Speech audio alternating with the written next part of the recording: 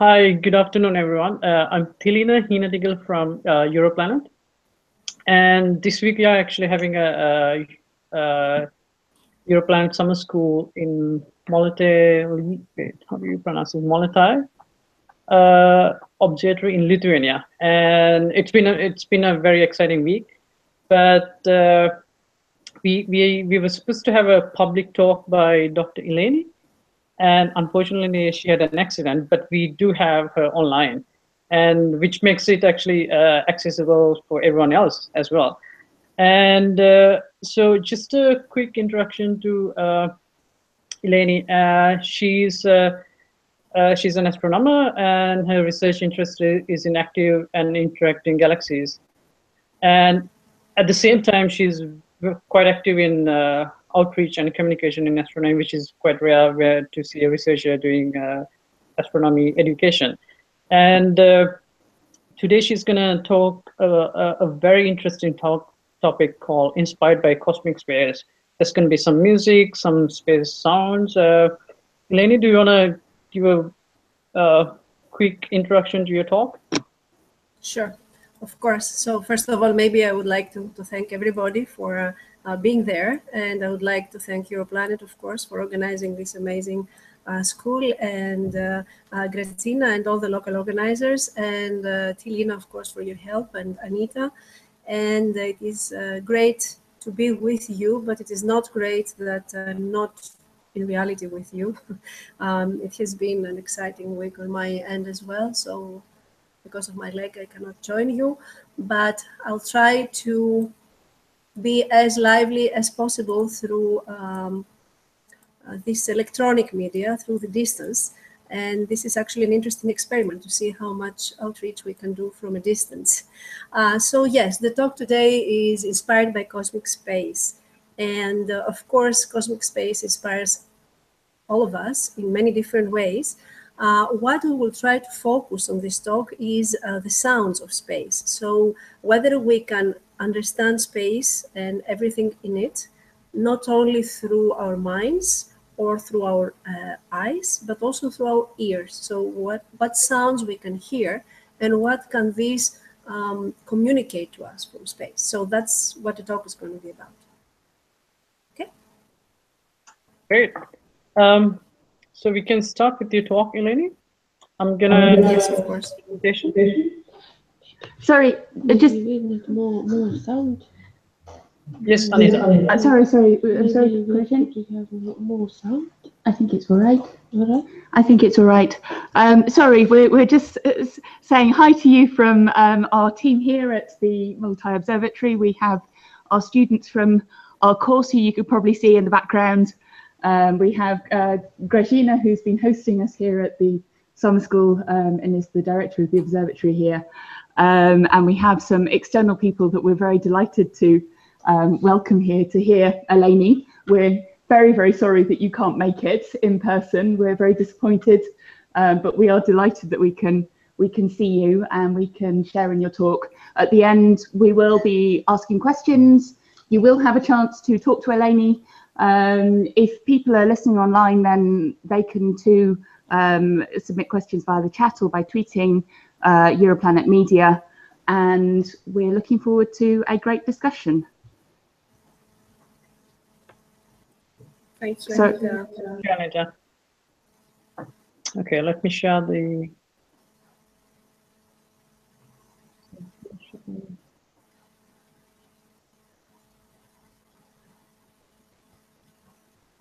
Right.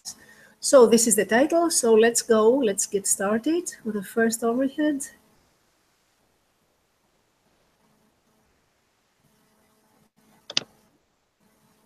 Great. Okay. So as I said, the talk is about inspired by cosmic space, or if you like, by universe. So let's say just a few introductory words. That's how the talk will go about. So we'll just say a few introductory words about what is within the universe, how we perceive those things, and then talk about the sounds from space and what we can do about them and what we can understand from them. So what is universe? If we were to describe universe, we would say from an anthropocentric point of view that universe is everything that exists, ever existed, and will ever exist everywhere. You see already this is an anthropocentric view. So what we would say, it's matter, it's energy, it's even time, it is galaxies, stars, planets, and everything else. Now, during the last hundred of years, great many discoveries were made, and people have discovered a number of things. For instance, one of the very important things is that they discovered that galaxies outside our own galaxy are moving far away from us. And the further they are, the faster they move out. So if you can play the video that is on the bottom of this page, just a little bit, just to see what I mean, right? So this is what we discovered. We all know that by now, and we are certain that this is the case. What we didn't know, and we also discovered relatively recently, is that the universe is expanding constantly, faster and faster.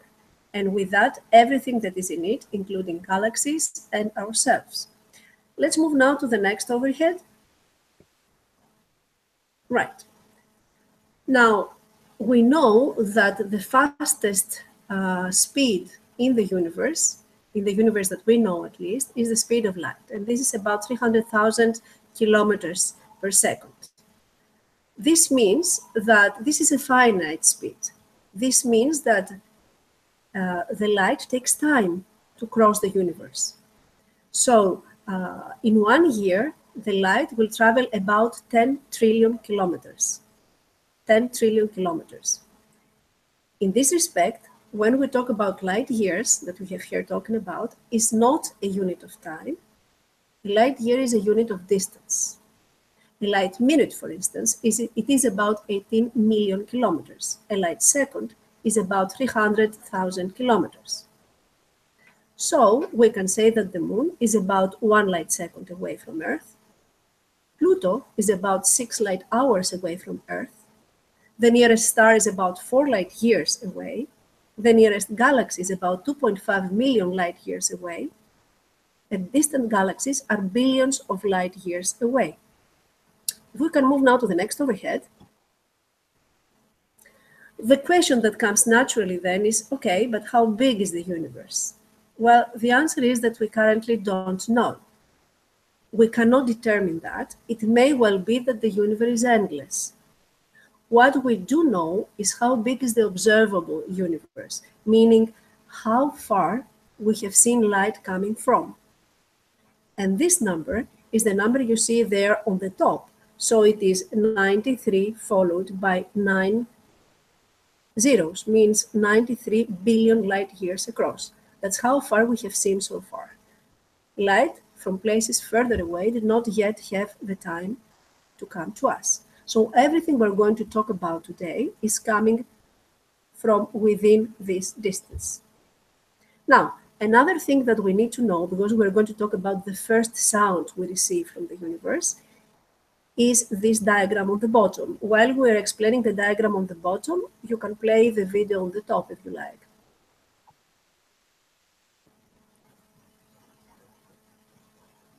Okay, this is just to travel through space. So what we see on the bottom is the cosmic timeline. On your left-hand side, you have the so-called zero time. It is when the universe started with the Big Bang. That's what we accept the starting of the universe was. And as we move towards the right, we see time developing from the beginnings of the universe all the way to today on the right-hand side. This is the history of our universe. This is how far we can get. And within there, you can see at various scales describing what kinds of cosmic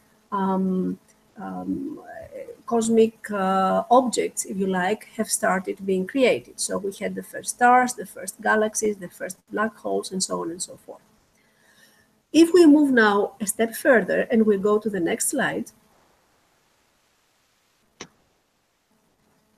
Right.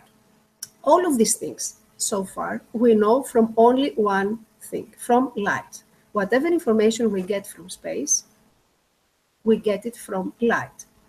And as you might have heard, sometimes we call light a wave, Sometimes we call it particles, sometimes we call it energy. So what is really light? Particles, wave, or energy? When in reality it's all of them.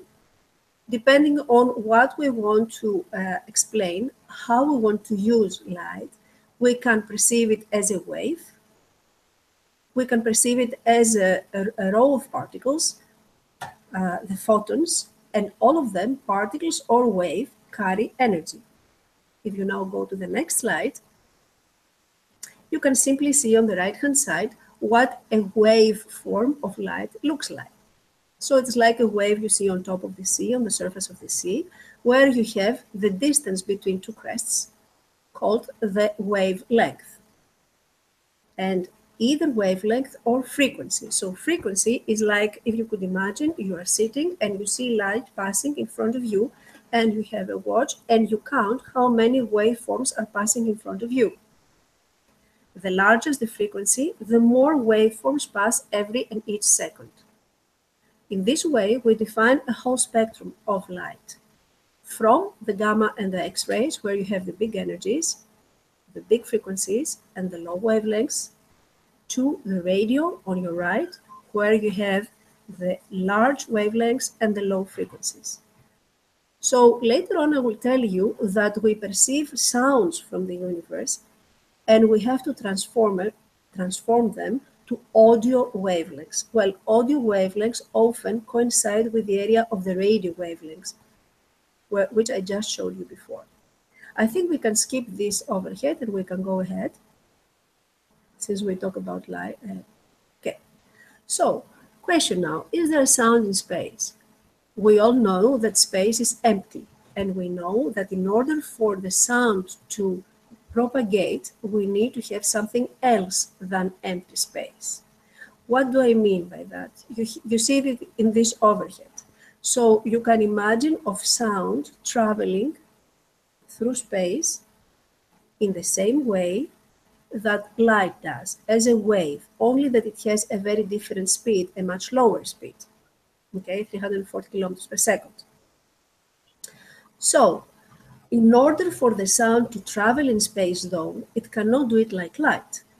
You do have to have molecules. You do have to have some material. So for the sound to travel, it has to compress these molecules and go a step further. I will show you a video in a second about that. If there is nothing, if there is no matter there, you cannot have sound traveling. So if you can play the video on the top. So this is a kind of moving string. And if you move a string, if you touch a string with your finger and you hear a sound, and this sound is actually these waves that you see on the right, on the left, as the string is moving, it compresses the air molecules, and that is how this wave is propagating.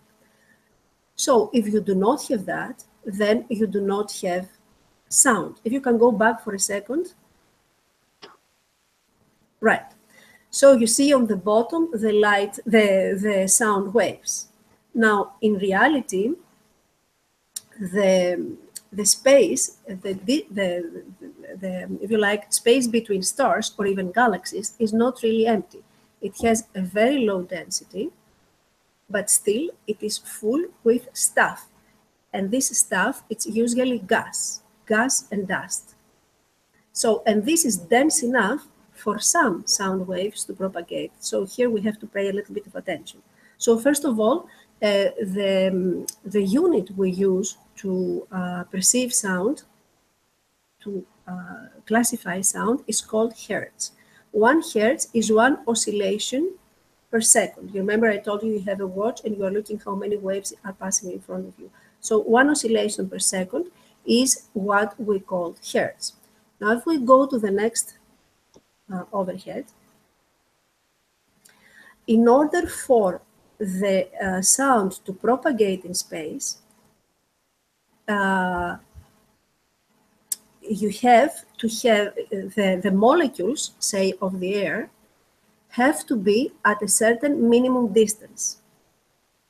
So the average distance of two particles in the air, for instance, have to have at least the same length as the wave of the sound.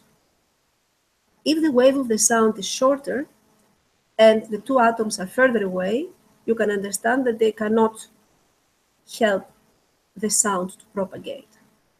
So sounds with short wavelengths can be easily propagated when the medium is dense.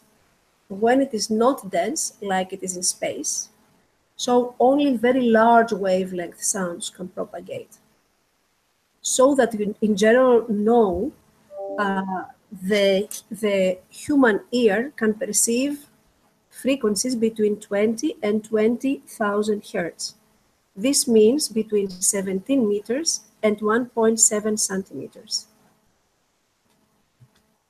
If you can move now to the next overhead, let's see now, with knowing this information about sound, let's see what we can hear from the universe, how we can perceive the universe with our ears. Let's start from far away and move towards our solar system. The very first sound in the universe is a sound that followed the Big Bang.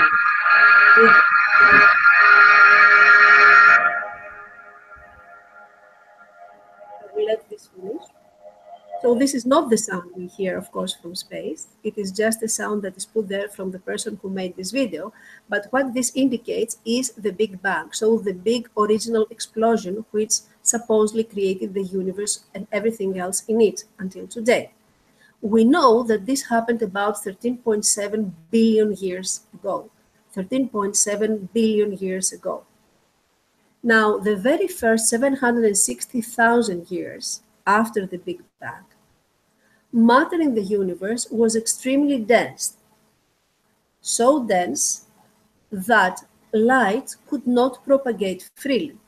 So it was an opaque medium. Light could not travel through. After that time, after 760,000 years, if you can go to the next slide now. Okay. After that time, the universe cleared up. Atoms were formed and cleared the path for the light to travel. So around this time, light was free to travel through space. And this very first light coming from the universe at that time, at 760,000 years, continues today to propagate throughout space. Have we seen these lights? Yes, we did. This is called the cosmic microwave background, and this is the oldest light ever coming from the universe. However, this is also the oldest sound recording of the universe. So if we take this light that we see from those times, which is now in the microwave wavelengths, and we multiply the frequency by a very large factor, by 10 with 26 zeros following, 10 to the 26, then we can make it audible to human ears. Remember, we said that the human ears can perceive only certain frequencies. So we can take this light from the early universe and we can make it audible to us. So if you would like to hear how the original sound of the very first sound of the universe sounds, you just have to move one overhead ahead.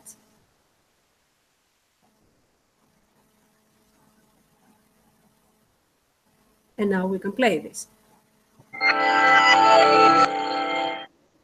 There is a little bit of publicity, but doesn't matter.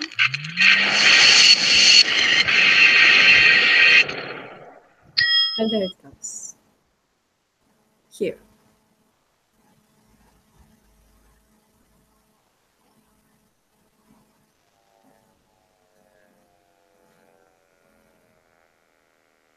In principle, you should be able to hear some sound.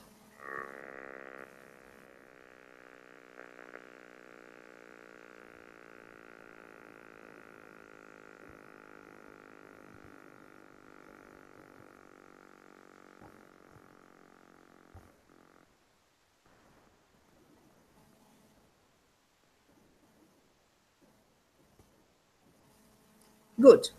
So this is the very first sound of the universe. Very low frequency, but we can make it audible to us. Let's move now a step further.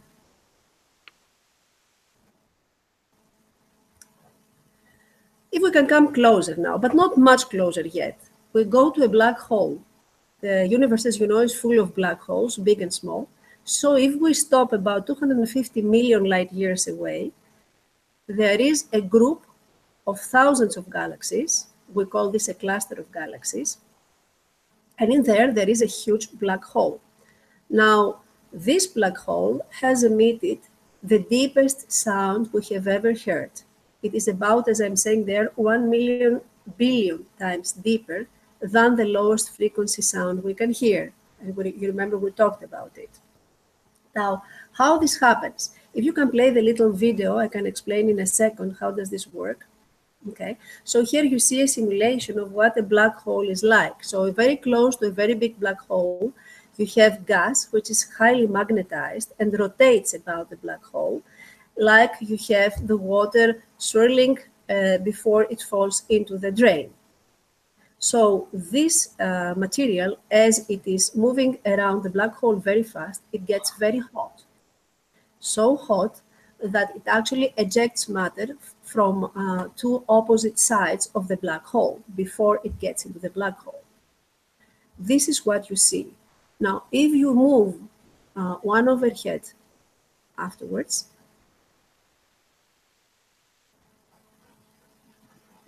okay, so now this swirling black hole actually emits waves.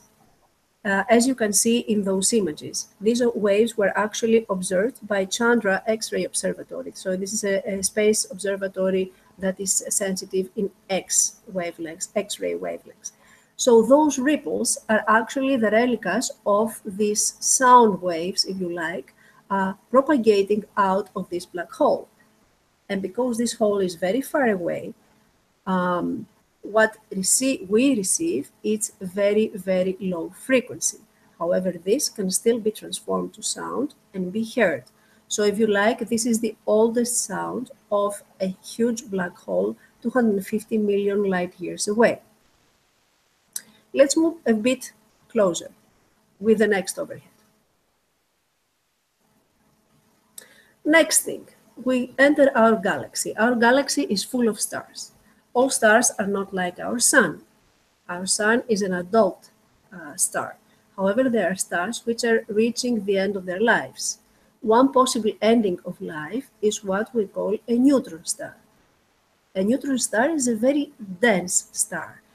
It's a very small star. It's about 20 kilometers across, like a big city or an asteroid, a typical asteroid maybe, but its mass is more than the sun. So you can imagine the whole sun being squeezed into the size of one Earthian city. This makes it a very, very dense star and actually a star with a very high magnetic field. This, if you can press the button so it can show some more information.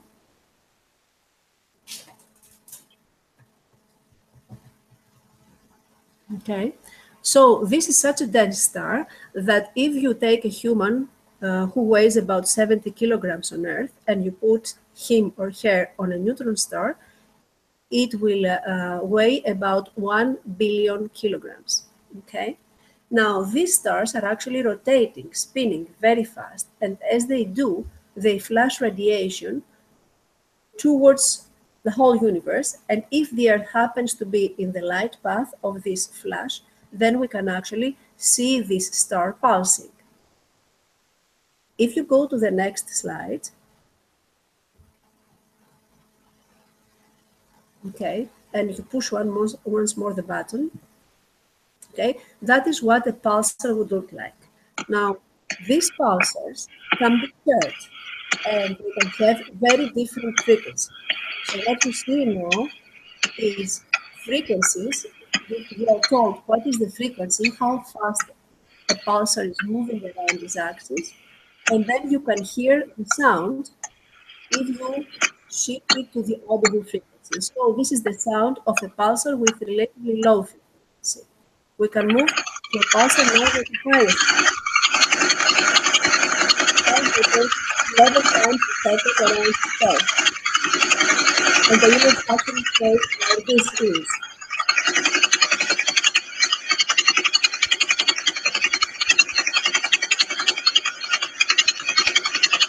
Okay.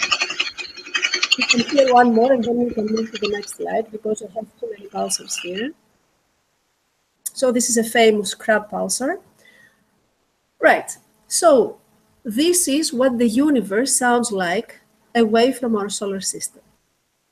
Let's now move closer and talk about our solar system. Our solar system has planets and has smaller bodies. First of all, it has planets and minor planets. Then it has comets. It has asteroids and smaller material, which is floating around space. Let's try to hear our own solar system. What does it sound like? First of all, let's go to some of the planets, okay? What I'm saying here is that lightning is a phenomenon which we are very familiar with on Earth, in the Earth's atmosphere, during a thunderstorm, for instance. What we didn't know, but now we do, thanks to our observatories, ground-based and space-based observatories, we know that lightnings are occurring also on other planets, planets with atmospheres, for instance, Venus, but also on the giant planets like Saturn or Jupiter. What I'm also saying here is that some of these lightnings have been recorded, for instance, with Juno. Okay, so what I'm going to show you in the next overhead is a spectrogram which indicates the frequency and the time, and then you can hear actually the sound coming from lightnings occurring on Jupiter. And actually, it's the sound is getting stronger when you go through the bow shock in the atmosphere of Jupiter. So you can play that. It's quite impressive, I think.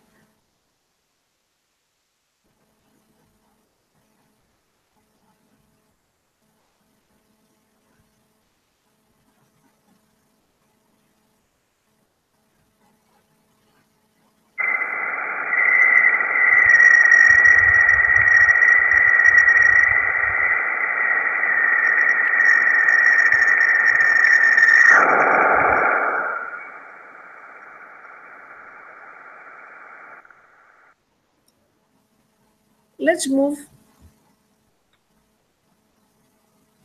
Excellent. Let's now move to Saturn.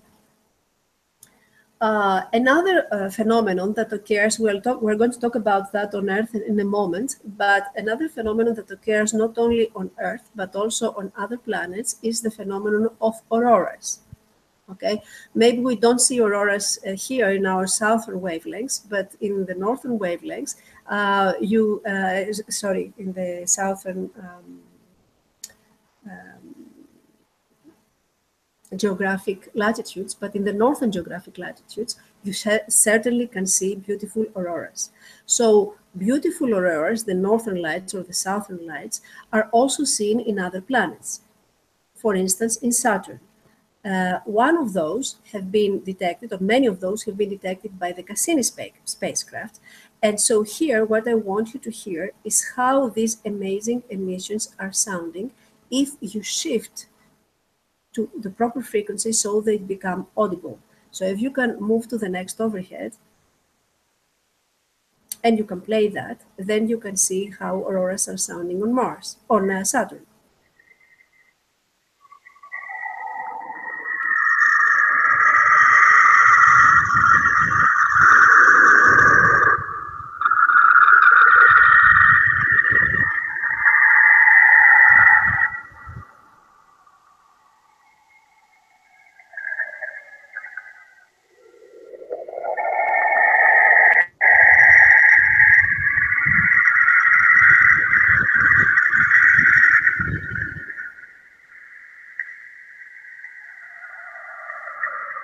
Great.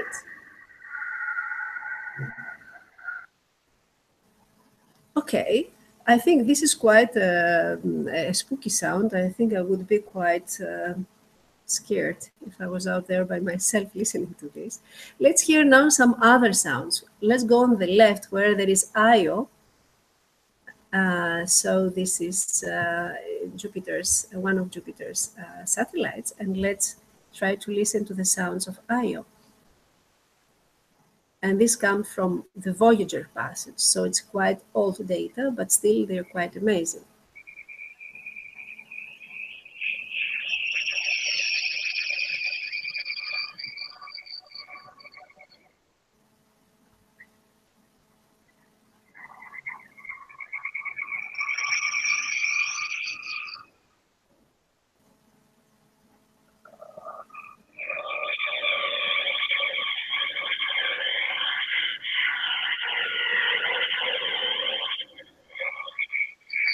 Okay, so as you are going to see also with the Earth, these sounds now are not related to an atmosphere on Io, are just related to the interaction between the solar wind. The solar wind, as we're going to show in a second, is a wind, if you like, of particles, of plasma, of very highly ionized particles that travel through space. And when they meet the magnetosphere of a planet or of a solar body, then they interact with it. And by this interaction, you have the production of electric signals, which they can be transformed to audible sounds so that we can hear them. And that's what happens with Io. If you can go on the bottom of the lower now video. Similarly, we have sounds coming from Neptune.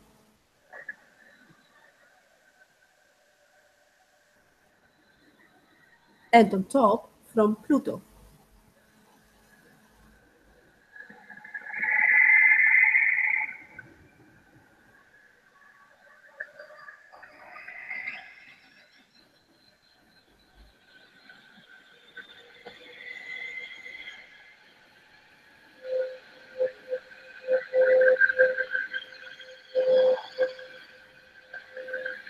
Excellent.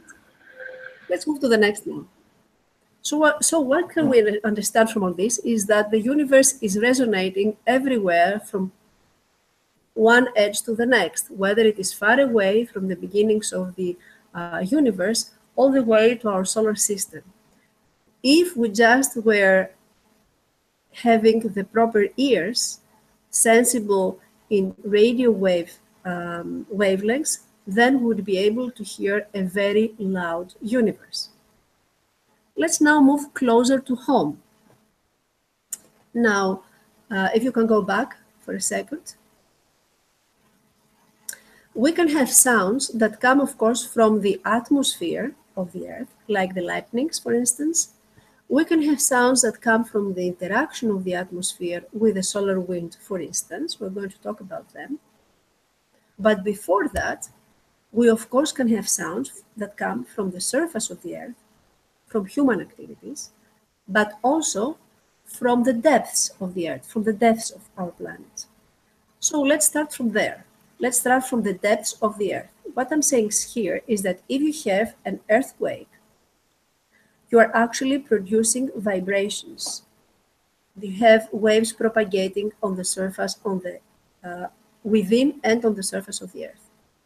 This comes in contact with the atmosphere. So those waves are propagating out through the atmosphere, and then they are moving upwards and upwards.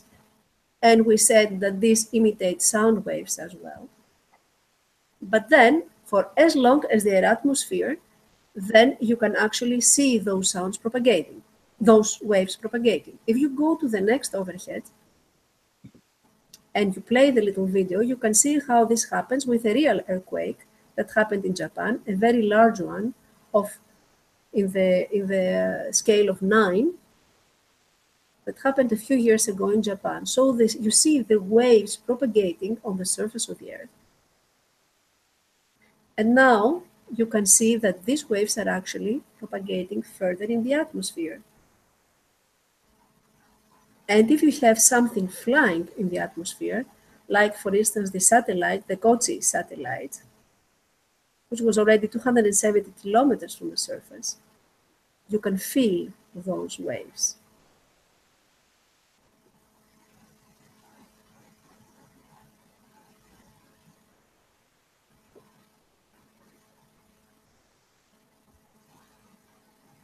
And you can hear them, of course, if you do the job as before. Let's move now further. Okay. Now, as I said before, in the atmosphere of the Earth, you have several sources of sounds, lightning, but also interaction with the cosmic space. What I'm saying here is what I said before. If instead of ears we had radio antennas, we would be able to hear all these sounds. We don't have that, so we have to use receivers for this very low frequency, lower than we can hear waves, and then we convert them to electromagnetic waves in the radio frequencies, and then we shift them to the acoustic frequencies, and then we can hear.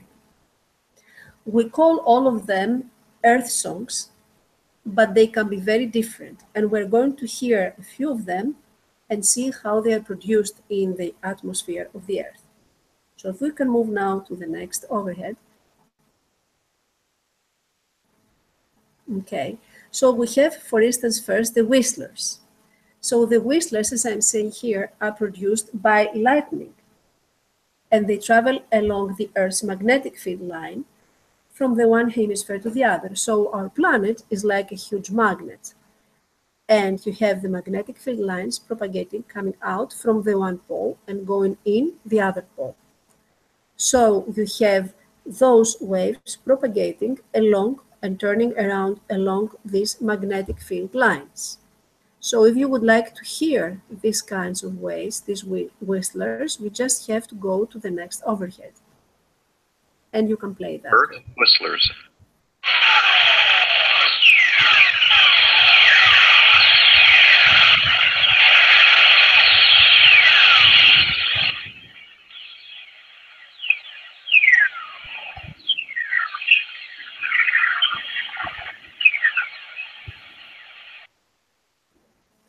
Let's go to the next one.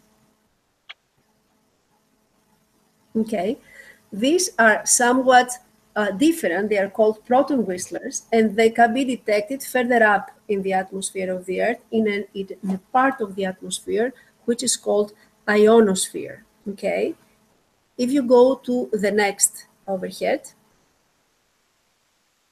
okay, you see the difference. Whistler on the left, which goes down with time, so the frequency gets lower with time, and proton whistlers, which have a very stable frequency. They're quite different, and you can see the mechanism by which they are produced on the top, okay? So you can play that now. Earth proton whistlers.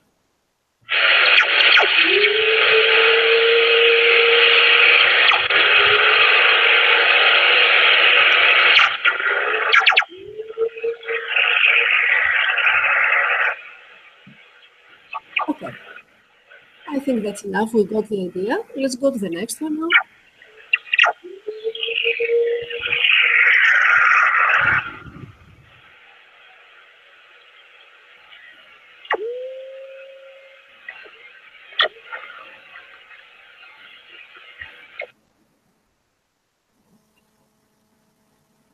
Let's move on. Okay, then we have the chorus waves. So these are generated in a special part of the Earth's atmosphere, which are called Van Allen radiation belts.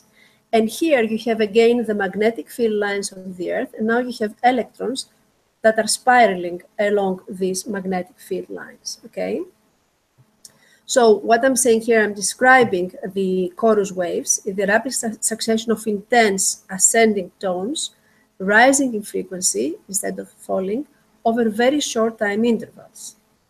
Okay, if you would like to hear them, then we can move ahead. Earth and you can play them.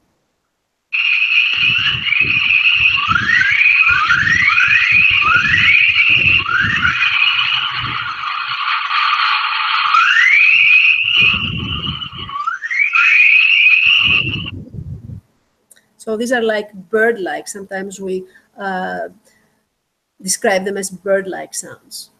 You can move cosmic birds. You can move to the next. Okay. And then you have, remember I told you about auroral radio emissions. So now I'm using this video to show you how you create auroral emissions. And actually this indicates, you have to go back. Right, we can play the video, the previous here, on the bottom. So you can hear how the sun, you can see how the sun interacts with the Earth's magnetosphere. On Arctic nights, the aurora often flames across the winter sky. What is it, and where does it come from?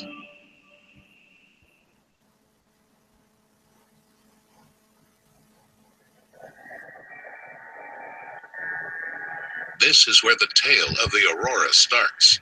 On the sun, a star of average size among billions of other stars in our Milky Way. The sun's energy and radiation is an enormous power plant. The energy is created deep inside the core of the sun.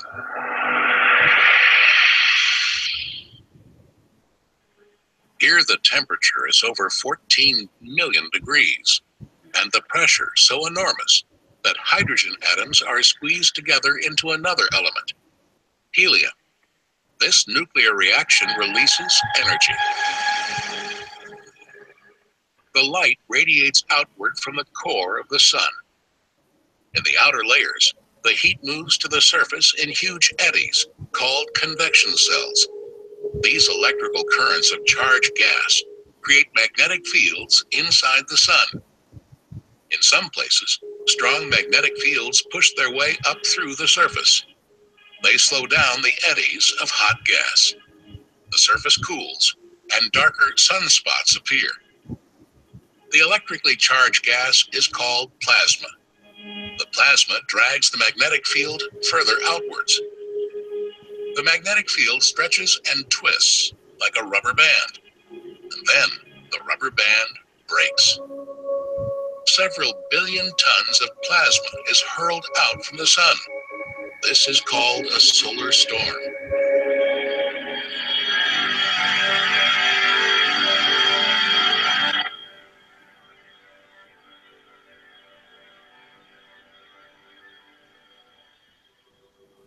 So if you take now this amount of material that came out from the sun and you follow it throughout space, after 6 hours, it moves past the planet Mercury.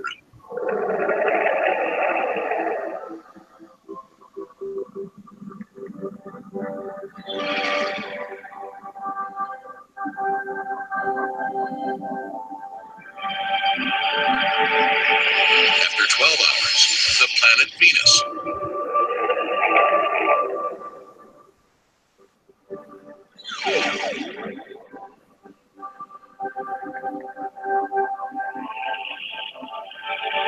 And after 18 hours, the solar storm reaches Earth. When the solar storm reaches our planet, something strange happens. An invisible shield, the Earth's magnetic field, deflects the storm. The magnetic fields couple together and create a funnel where the gas streams down on the daylight side of the pole. This is the daylight aurora. The magnetic fields stretch further back and couple together. The magnetic rubber band breaks, and gas from the solar storm streams along the magnetic lines towards the poles on the night side. This is the nighttime aurora.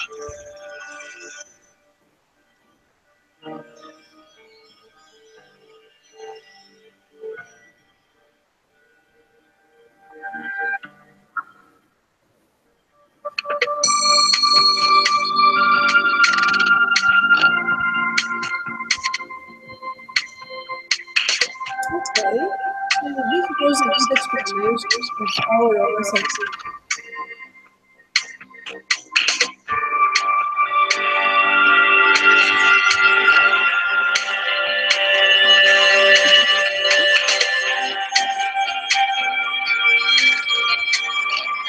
Excellent. Excellent. So if now we want to hear those alarms, so the emission of those electrons, radio wavelength, you can just push the button. Earth, auroral kilometric radiation.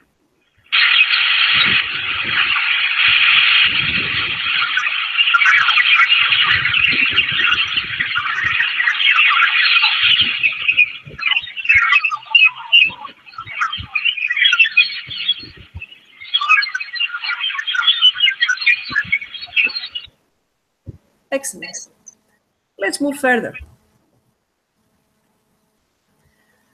So far we have seen that all objects in space, the sun, the planets, the stars, the black holes, pulsars, even the universe, are actually producing signals that, if they are received in the proper wavelength range, they can be perceived as musics. So people have noticed that, or have imagined that, even in ancient Greece, you know, that Pythagoras was talking about the harmony of the spheres. So he believed that the planets and the stars, the way they are moving in the universe, they are actually following the same mathematical equations as the music can be described with mathematical equations. So he actually made this correspondence between the movement of the planets and the musical notes. So he imagined that the planets, as they are moving through space, they are producing a kind of a symphony. So, of course, they did not have the possibility to measure or to hear those sounds as we did here today. However, they could imagine about that. And so people have liked to imagine that the universe is actually talking to them through sounds. If you move to the next overhead, okay, this idea was further explored in the Western history. And even recently, we know of some well-known and some less well-known attempts of people to create music from the original space sounds. I'm mentioning here the Planets by Gustav Holst because this is what is a well-known example of being inspired by planets, even though here we didn't use the original sounds of the planets or the stars that I mentioned before, or I mentioned, for instance, Dave Bowie. However, there have been many other attempts where people actually use the original sounds to create music. So if you can move in the next overhead, we can see some of those, okay? So there was one of these examples that I'm going to mention is this musical work which was commissioned by NASA on the basis of radio waves. And this piece of work was called The Sun Rings and was performed by the well-known, I imagine, Kronos Quartet, the chamber music. So this work, which we're going to hear in a second, includes sounds collected over a large period of 40 years by scientists using various space instruments, space missions, Voyager, Galileo, even Cassini, who capture those signals, transmit them to Earth into sound, and then were used to inspire people to create this music. So if you can play this video now.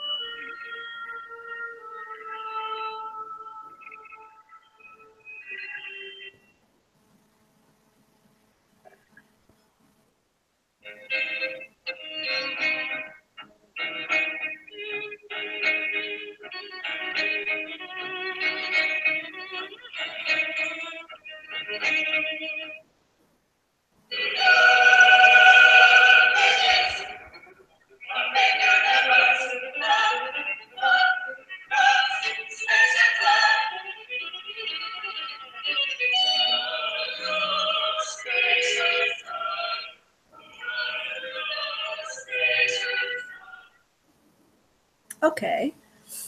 So this was quite original. Nevertheless, you notice that this music was interpreting the space sounds, not using them originally. So let's move to the next overhead. Okay.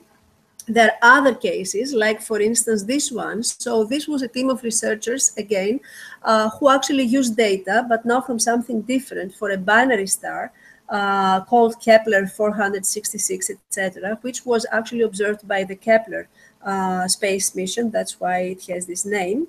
And so they used, so this is a binary star, two stars together, which move around each other. And as the one obscures the other, the light goes down and up, so it's dimming and brightening. And they use this information actually to create music out of this, okay? And if you would like to hear what this sounds, we can play in the next overhead. You can play that. So this kind of cosmic music was used for the introduction of this piece of work.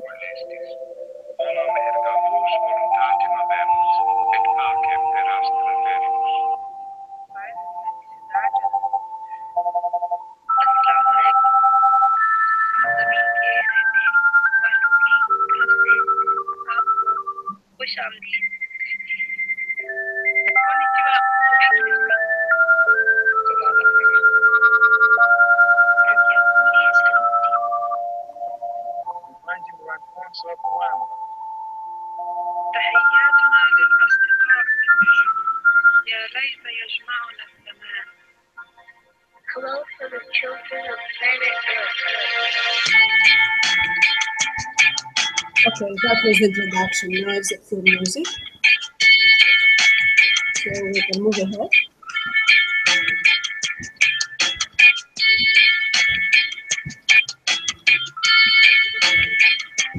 Okay, we can move to the next one.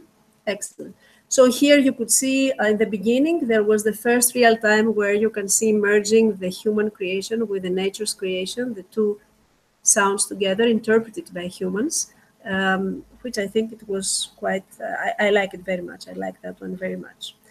And of course, there are many more attempts, and not only to create music, but here, for instance, I picked this up on the internet. I didn't know about its existence a few days ago. So this is a kind of short film competition for filmmakers, where they have to make videos featuring inspired by sounds of space, so original space sounds coming out from satellites, from missions. And so there are actually prizes offered for this. The deadline was a few days ago. So people are certainly being inspired by these space sounds. If you can move now to the next overhead. So what I'm going to finish this presentation with is a similar kind of competition we ran a few years ago, and we intend to continue running in the future. So this was in the framework of a EU-funded project, which was called Marble, which was actually a scientific project dealing with monitoring waves in the Earth's Van Allen zones, which were created from the interaction of the solar wind and of the solar storms, which we saw in the video before, with the Earth's upper atmospheric layers. And so the sounds that were produced there were mostly low frequency sounds and were recorded. And by recording those waves, you can actually monitor the activity of the sun and the so-called solar weather, which directly affects the Earth. So it has a scientific value, which is very important. As a byproduct of this, though, we thought of actually using those waves, which were recorded by this project, to inspire musicians to create electroacoustic music. And so there was this contest open to the public and to all countries in the European Union, and also USA and Canada, because these were the countries participating in this project. So if you can move ahead. Okay, so here you can have the link. It's still valid, even though the project has finished a few years ago. And so we use data, we offer data from Charisma, and we had at least 50, more than 50 applications from 17 countries. And it was a very difficult task. They were all excellent. So it was a very difficult task for people to actually choose the best of them. And the best of them were, of course, offered some prizes. So on this website, we have still indicating the 10 highest ranked compositions and the 3 winners. And by clicking on the links, you can actually hear the music they created, which was quite amazing. If you move to the next overhead now. Okay, so you have these 10 high-ranked people, and if you move one further,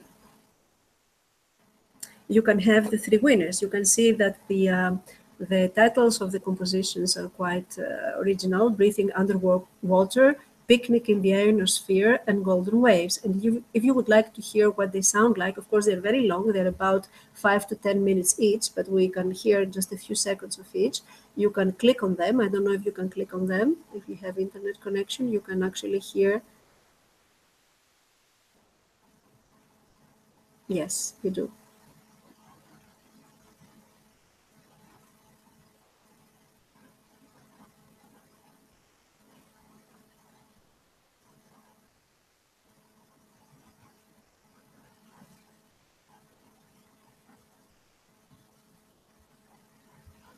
You can advance ahead maybe a little bit, I don't know, within the, yeah, just move it a bit further.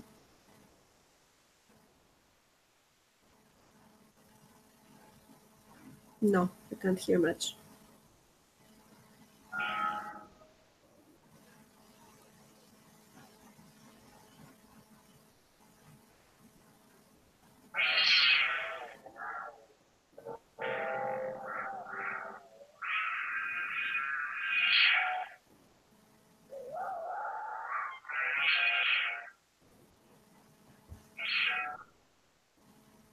You cannot hear it very well. Can you move to the second one, maybe?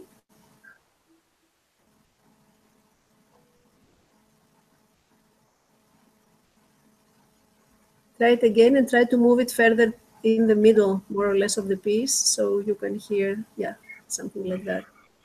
You hear now something? No, it's very bad.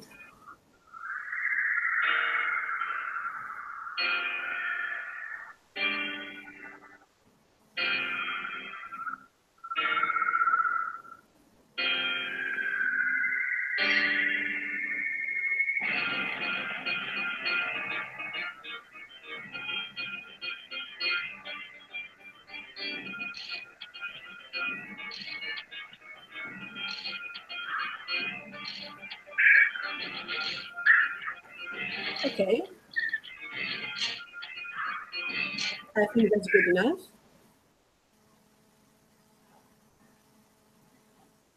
Good. So all of these people, yeah, I don't know if you want to try, yeah, you can try that one as well. You can try the Golden Waves of Smooth.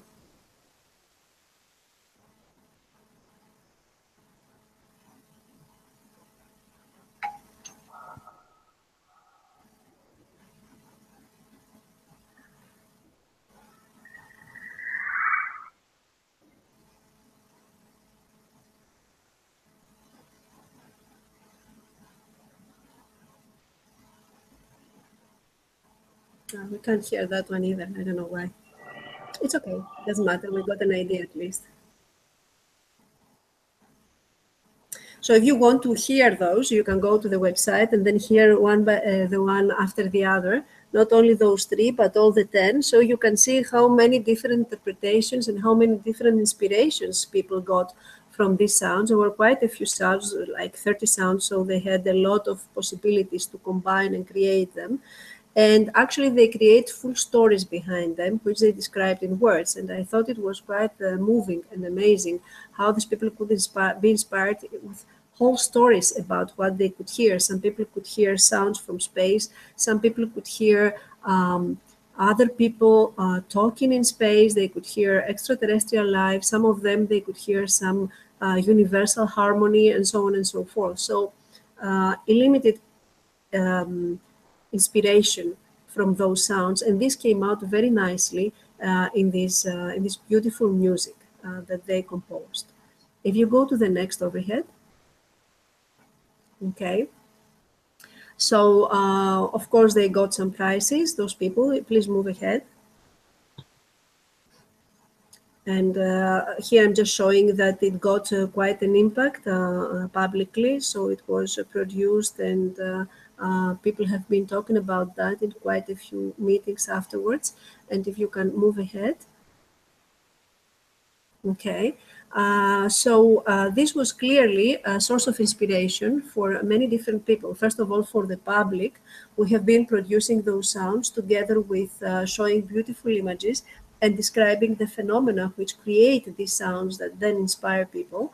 And so this has a very strong value for outreach, because in this way, people actually, like we do today, get to feel what universe is like, not only try to understand it logically, but try to feel the results. So if I was talking about all these phenomena to you today, like pulsars and black holes and the relic radiation from the microwave background and the auroras or the lightnings in Jupiter's, for instance, atmosphere, etc., you would have heard me.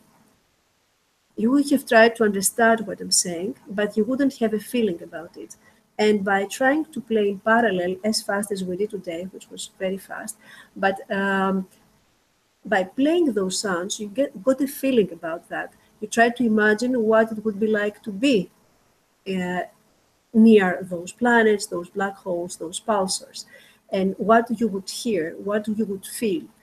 So I think this is a very powerful technique. It's a very powerful way to make people feel the universe, come close to the universe and try to understand it.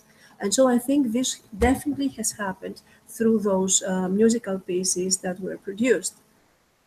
But what is also very important is that the artists themselves claimed that they discovered a territory which was completely unknown by them before, and they were actually deeply inspired and deeply impacted by this.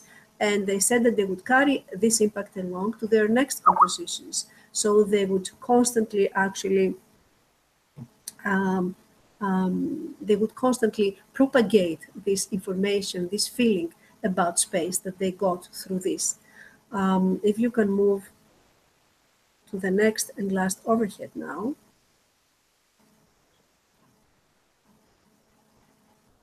Okay, so I would just like to say that indeed these people went ahead, and this is actually describing what they did. Some of them, the first winner, Otto Vanki, presented his version at the Music Academy in Vienna, and began creating his first opera. And part of this opera would be this inspired by the sound of space. Antonio Sebran, which was the second winner, was hoping to perform live in astronomical conference, and he was working towards this direction. Susan Brewster, the third actually prize, has moved along, produced a much larger piece based on the original composition, and she is performing that in various places. She has also subscribed and visiting regularly the Royal Observatory of Greenwich, because she said that astronomy is now part of her life, the passion for astronomy, and so on and so forth. So other composers went ahead producing and being constantly inspired by space just on the basis of this single competition. Move ahead, please. Okay, so here is just a few words that I picked from the musicians who actually performed, who actually composed and performed this music. I'm just reading for you. The idea of connecting music and science was very exciting for me. In electroacoustic music, the borders of these two disciplines overlap, which reminds me of Pythagoras a few centuries ago, a few thousand years ago. From the first time I listened to their sounds, I could not get them out of my head. My composition was like a myth about evolution, randomness, and mysteries, but ultimately the fragility of life and our existence. Participating has certainly sparked off a creative path of discovery for me, and I'm very grateful and honored to have been included in this project.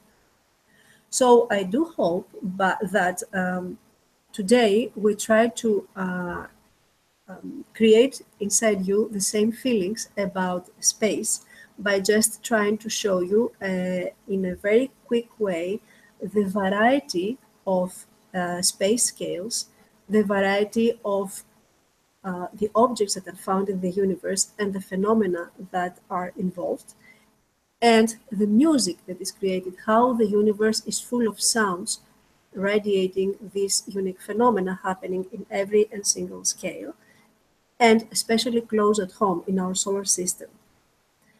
Also because this is the school of Europlanet, where among other things, we are teaching on how to actually do outreach, how to transmit to people our passion about the universe. I think that today I've tried to show that one path to do this is actually excite feelings within humans. Besides the human mind, excite the feelings within you to actually make space very dear to you. And with this, I would like to finish. I'm sorry if I took much time. I think I did not record how much time I take, but I hope you still have some time to ask questions if you like, or to express yourselves and say your opinion about this. So thank you very much.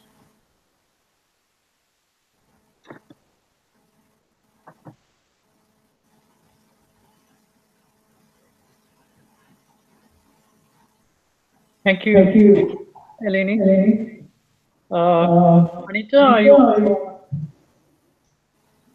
I am here. You just missed the round of applause that we were on mute, so I'm afraid you didn't hear that. We can do it again. There we go. I'm just going to draw some of the curtains, actually, just so that you can see some of our audience here in the room. Yes.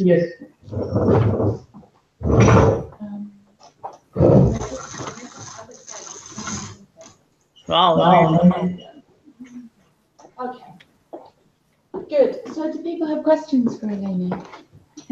I cannot hear very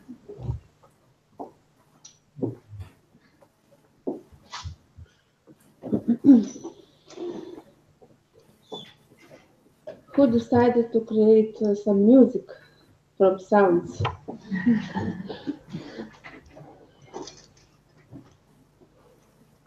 So is there anything any questions?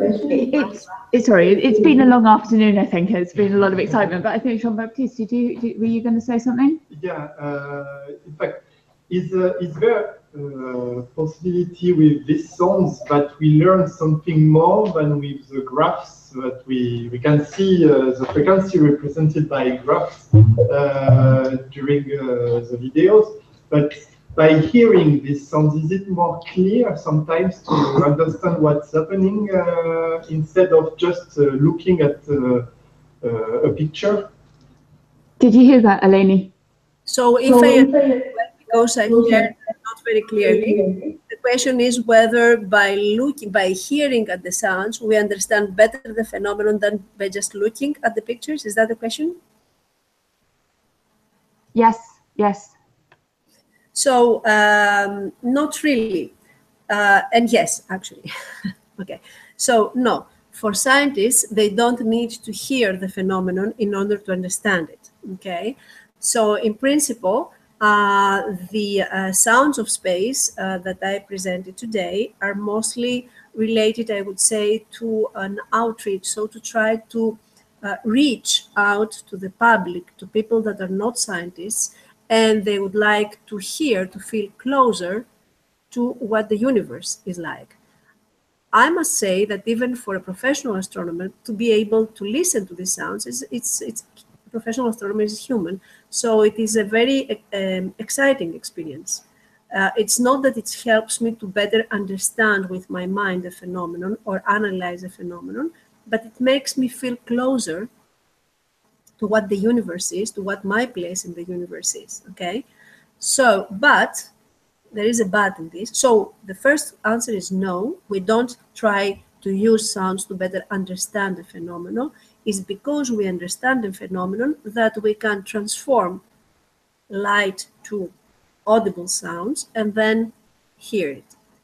However, it is true that recently there have been some studies, some publications, if you like, of people saying that, for instance, when we are trying to discover distant planets, exoplanets, planets orbiting stars far away, there are a variety of methods to do that, depending on how far they are, how visible they are, how big they are, whether you can record their spectrum, whether you can see them, which is usually not the case. You cannot image them most of the times. So there have been some studies saying that if you if you shift the light curves that you receive, like those two stars that I was talking about with the light curves appearing and disappearing. So if you try to transform this to an audible signal, you may be able to pick up something which usually may be lost in noise when you see an image, okay? But this is, of course, one study, one publication. Is not, I would say, a technique used by astronomers to better understand or to discover, in this case, an exoplanet. Okay? I hope I answered. Yeah, that was perfect. Okay. Yes, please. Do you think that this method to look at signals as sounds could bring more people into astronomy, for example, blind people, and allow them to give or go to conferences and all this? If I think more people to, you mean more these kinds of information, this kind of music to sensitize people, whether this will bring them closer to astronomy? Is that the question? Allow blind people to do research in astronomy. For example, if they want to read a plot at a conference, they could not. But if at the same time the person who talks also plays the sound that goes with it and plots the curve or something. Maybe I need a translation of this question. So the question is whether you can use information of sounds in a astronomical conference among professionals to better explain something. Is that what you're asking? Yes, that, or allow blind people to read their data also. So I think this is a question, right? So as I said, I am not aware of this being a methodology used in astronomical conferences among scientists to better explain something. I think it's not just conferences that Nesh asking about, just general for application. So the visually impaired people can then can hear the data rather than see the data. Right. So I said, I'm not aware of this being a common methodology among scientists. However, I do believe, if that was the first part of your question, that people listening to these sounds may be attracted to science, which ultimately, there are lots of intermediate steps, but may ultimately be interested in science and may ultimately become scientists. However, I'm not aware of this being a methodology, listening to sounds along with projecting diagrams or, whatever else to communicate science among peers, okay? I'm not aware of this being a common way of doing things. And I believe one of the reasons is that what you heard is a kind of very rough representation of waves. So people don't go to great detail or representing all the data in acoustic waves. I don't think this will add anything to the complexity or to the clarity of the data that we get. So these were just a rough representation of sounds, mostly meant to outreach with the public and not with experts. Did I answer, or maybe I didn't understand the question still? Well, it has not developed yet. Maybe in future it will be developed, this method. Maybe. In fact, it has started already. I was in a conference in Potsdam. I think it was in May, about gravitational waves, and to introduce the conference, the speakers showed the graphs of the waves, and there was a sound, and the sound was really catchy because the frequency is increasing the more and more the black holes are orbiting to each other, and then at the end, when they collide, finally, it's getting really high. So it was really really great. And yes. Well, yeah, I also galaxies. So at the time, we didn't do any music, of course, but I'm sure that if this was translated to sound waves, it would be quite an amazing sound made by two galaxies colliding. But as Grazina, I think, said that this maybe in the future people will think there is an added value even for science in translating their data into acoustic waves. A question. Eleni, I have also a question for you.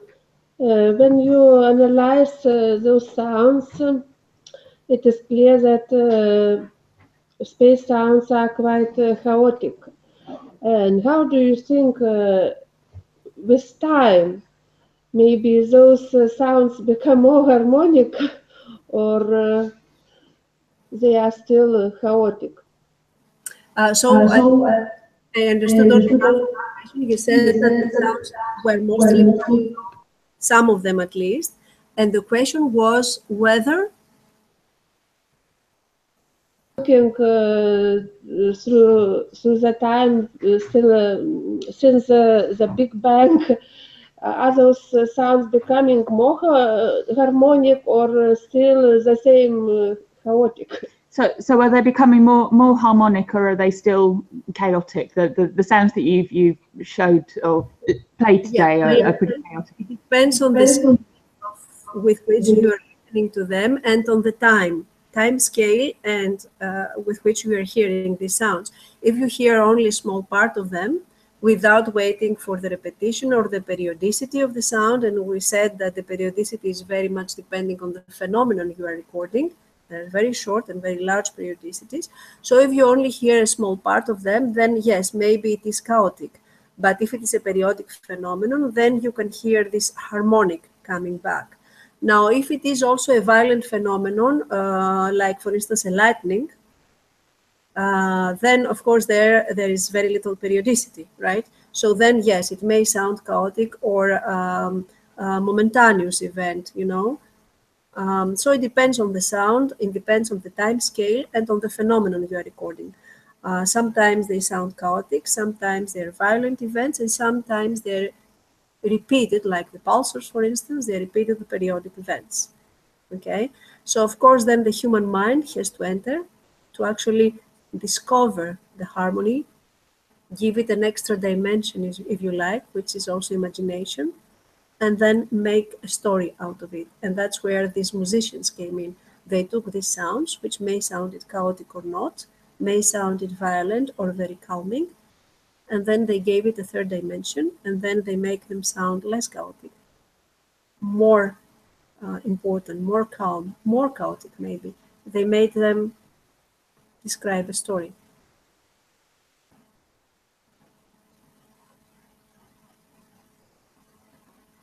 I don't know if I answered that, Sina. Yes, of course. I understand that we need more input of human to make all the world more nice. Right. I think. Sorry, Talina. I think here we're. Any more questions? I think we're done. Here. So unless you've got any online, Talina. No. Good. So with this, I want to thank Eleni and the team there, Anita, Krasnia, and everyone who helped with the technical team there. And so thank you for joining.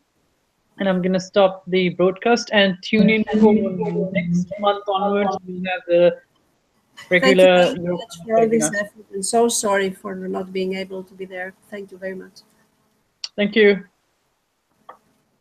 Okay, right.